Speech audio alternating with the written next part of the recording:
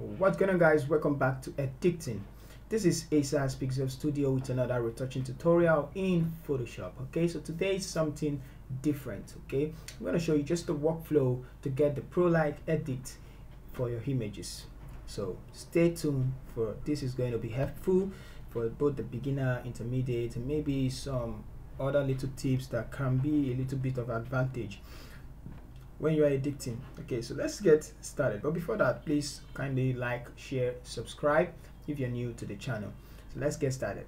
I like to remove the tint, or what I call balance the color profile first. So for me to do that, it's either I use my camera raw filter or I use my solid color adjustment. So let's grab the solid color adjustment layer and it's okay. Turn it off, double click. Yeah, let's look for where it's supposed to be white. In this case, this side. So I'm gonna click that. I don't know what color is that, but I just feel that would do. So let's zoom out. Turn it back on, change it to divide. Okay, so we have a very saturated image now. So let's see. Double click. Let's turn it off and let's try another one. Let's double click on the hand and it's okay, and turn it back on, and there we go. Okay, I think I like this one better than the first one. So we have this and this, no difference in color, just brighten it up. Okay, so but I want to retain the color of the face, so I'm gonna do something by something new, not new, what I usually do. Grab here in saturation, clip it to the layer below, and then you're going to either decrease or take this. When I take it up, it goes out, the saturation. When I take it back, it brings back the saturation, so it affects only the lightness. So let's take it back a little to bring more of the colors in, something like this. So I'm just affecting the lightness of the image. So if you still want to take it backwards and get the real, so something like this, I think you're free. So this should be fine, and let's see if we can bring this down a little to brighten it up.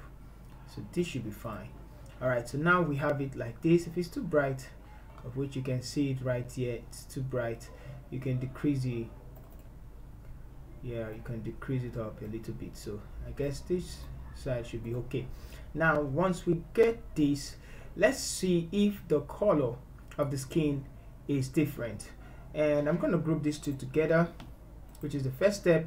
Second one is to check, let's check if the colors are different. So I'm just going to grab the hand tool and let's pick this place, increase the hue. So we have different color. Some places are red, some places are blue, some places are green. And let's see why it's green. It's because this place appear red, and here some places appear yellow. So but this place look less saturated. Okay, so we're going to balance that, all those, and especially this place that looks less saturated. Okay, so I'm going to turn it back on, and now let's find a sweet spot for it. The best thing to do is to get the image, yeah, so something like this. I feel like if I balance this, it's going to be this. If I balance the greens now, it's going to look like the skin tones. Okay, so let's make this 0 and then gently increase. Let's zoom out. Gently increase the hue, so not too much, just somewhere around there. And let's see before and then after, before and then after. So this looks too much, just a bit before and then after. All right, so now I'm going to close it. I'm going to grab the brush tool. I decrease the flow before, let me increase it up. I'm going to erase it, make the foreground color black and erase it from the lips like this. And let's turn it off and see. So I'm going to erase it from the makeup and the eyes and this side as well. Okay, so now that we have that, let's work on the saturation. So I'm going to grab another one. Hue and saturation, undo that. Let's grab hue and saturation, go to select color range, and now I'm going to select where I know it's less saturated, somewhere like this. So we have there, we have here, hold down shift and select this side. Okay, so now increase the fuzziness a bit, and it's okay. So it's going to create a max for that UN saturation, and this time around we can increase the saturation. So check what happens as we increase saturation. It increases the saturation of the skin. You can just spot the difference. Look at before and then after, before and then after. I guess you can see the changes. Now this is for color correction, and I'm going to grab these two, group it together, and next is to work on the spot before moving to the next level. For that, I'm going to grab the black and white adjustment layer. Yeah, so now let's take this backwards and take this backwards. Now we can zoom in and see the spots we have. So we have lesser spots. I'm just going to click on the layer, grab the patch tool, and I'm just going to draw and drag, and I'm going to do that for most of somewhere like this. Draw and drag to the right part. Okay, so I'm going to do this, yeah, I guess just a little, not everything. So this one, drag, this one, drag, this one, drag, and I guess we're good. So why am I doing this? I'm doing this because I want my frequency separation to be easy, and when I do my frequency separation, it won't be different, it won't have different color, and I won't waste my time creating new skin textures. Of those, you can create new skin texture, artificial texture, okay, but just want to make my workflow easy. So something like this, I'm just going to drag it forward and drag this backward, this type of O, drag it like this. And also this one, you can do almost anything, and if not, you can do that in frequency separation, this that I'm doing right here right now. It's just going to make the photo look unnatural. Okay, so I've done that, and now I'm going to remove the black and white adjustment, and there we go. So let's delete the black and white because we've adjusted that, and now we can do our frequency separation. But before that, create a stem visible layer, Ctrl Shift Alt E, and then frequency separation, Ctrl J twice, name this color, hit enter, name this texture. So we're separating the texture and the color layer so we can work on them independently. Turn off the texture layer, select the color layer, go to filter, blur, Gaussian blur, and then yeah, you need to choose the right blur value. So the more you blur, the more the texture, the lesser you blur, the less the texture. So I guess we need to see. Now the moment you start seeing the highlight going, you need to stop there. So somewhere around here, let's see, let's go back again. So somewhere around here, 5.8, it's okay.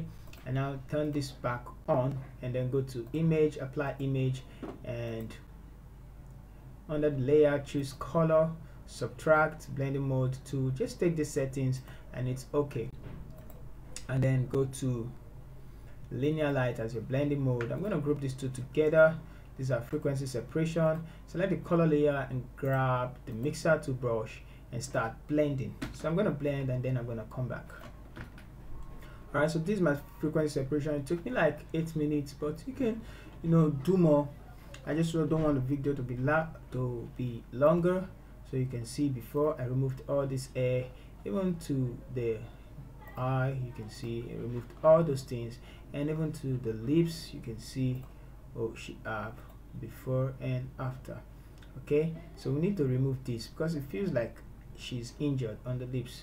So I'm going to grab this texture and grab this one, hold down Alt, and let's copy from this side and paste it on it. So we have that, and give it a little bit more softening. We could also, soften this place as you wish. Okay, so now we've softened the lips, and there we go. So we have before and after. Alright, so that's that for the frequency separation. I'm going to create a stem visible layer, Ctrl Shift Alt E, take it above the group, and this is the third step, or let's say the fourth step. Okay, so now we need to work on the eyes, but before that, let's go work on the face. So go to liquify. So under the liquify tool, I'm going to take the blot tool, and I'm gonna bring out this cheek. So just take it, make it bigger, and hold it down. It's gonna bring out the cheek. Take the pocket tool and let's create some definition on this side. So I'm just tapping, and I don't know if you can see what's happening to the image. Let me show you. So if you hold it too much, you can see it's making mouth smaller. So I'm going to undo that, and I'm going to do it just a little to bring it down. Okay, it's just creating more definition, and I love doing this a lot. You can even do it somewhere here, and it's just smoothing things up. Grab the face tool, and for the nose I'm going to bring it slightly in. And for these eyes, this one is open and this is not too open, so I'm going to drag it up a bit, and now it's the same. Okay, so those little details actually matters a lot, and I'm going to bring this down a bit. And for the jaw, let's take it slightly in. Okay, so that should be fine. I'm going to grab the what's it called, forward wrap tool, and let's shift the nose a little bit to the right, so like, yeah, so something like this, and now it looks the way I want it. So before and then after. Okay, so I'm gonna hit OK after that, and it's gonna make that little adjustment. Okay, so after that we need to whiten the eyes. I'm gonna grab the let's start with the solid color adjustment, and it's OK, and I'm gonna invert Ctrl I, grab the brush tool, paint over the eyes, and it depends, if you want to give it cat eyes you can do that. So I guess something is wrong. Oh yes, grab the black and white and let's do it again. So I'm gonna do it like this one and do this two. Okay, so now that we have this, the teeth is not showing, so we're gonna leave it like that. Change it to divide. Blam. Solve the problem, right? Yes, just one. We don't even need other tools, so that's just solve the problem. I'm gonna leave it like that. It's not too much, it's just the right one needed. Okay, so after that let's do some dodging and burning. So I'm gonna grab the curve and let's quickly take it up and double click to open it up. I'm gonna remove it from the darker side. So let's bring it down from the darker side like this, and hold down Alt and fish it out. So something like this quickly, and I'm going to do opposite, hold down curve, bring it down just like that, and double click. I'm going to remove it from the brighter side, opposite of that, hold this, hold, yeah, so hold down Alt and remove. Amazing, right? Yes, very amazing. Okay, but some places are dark, very dark, I mean very dark, so you can just take it up, open it up and remove it from the dark side. Just look at what I'm doing. Okay, so I'm taking it away from the dark side, and that should do. And now you can decrease the opacity. It's there but you won't notice, so it's just there. And sometimes you can remove it from the air, so I feel we should remove it from the air. Grab the brush to make it, select the mask, make it bigger, and make sure foreground color is black by hitting X, and I'm gonna remove it from this side. Okay, so here we go with it. Grab Ctrl Shift and E to create a stem visible layer. Let's go to the last part, which is the camera raw filter. And under the camera raw filter, I'm going to basic tab, and let's increase the highlight. So take it up to brighten it up. Let's take up the white too. And how about the shadows? I'm going to brighten it up, take down the blacks, something like this. Increase the texture. Amazing. Alright, so close this and go to the curve.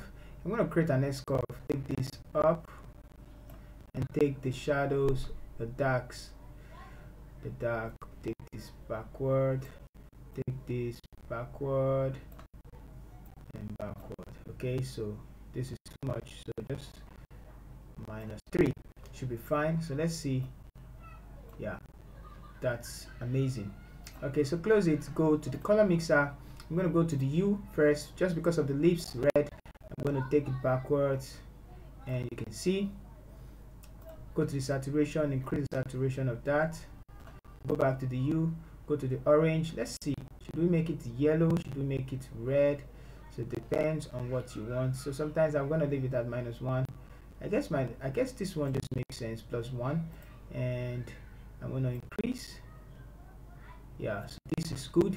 And yellow, take it up. I'm going to increase the green, just because I see some green in the highs, and the blues, and also I guess some magenta and the rest. Okay, so that's for that. We can go ahead and give some brightness to the skin. All right, so not too much, just like +2.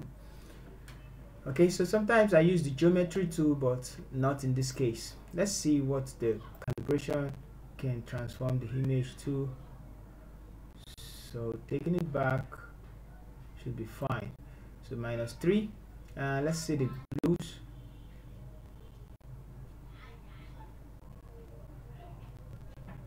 Okay, so that should be good. Let's see for the greens. Minus or plus. Let's leave it at +2. So not much difference, and I can click OK, and there we go. So from here to here, and you can see from here to here. Okay, so if you want to do some other color grading, you can do that, and I'm gonna stop right here. So thank you guys for watching. Let's do some before and after. So I'm gonna group from here to this side, and then turn it off, turn. So at least 6 steps was what we carried out. So before and then after, before and then after.